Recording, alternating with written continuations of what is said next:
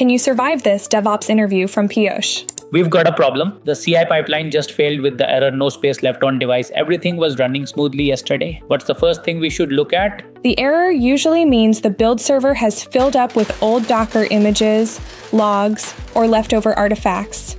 Over time, these accumulate quietly until the disk is completely full. So what's the immediate fix?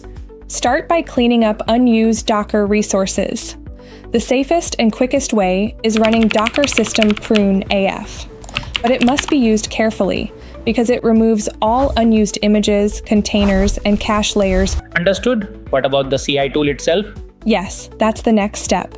CI tools like Jenkins or GitLab often store large logs or old build artifacts.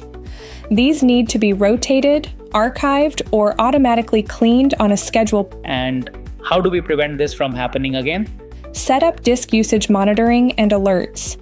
A simple threshold alert at 70 or 80% can save hours of debugging.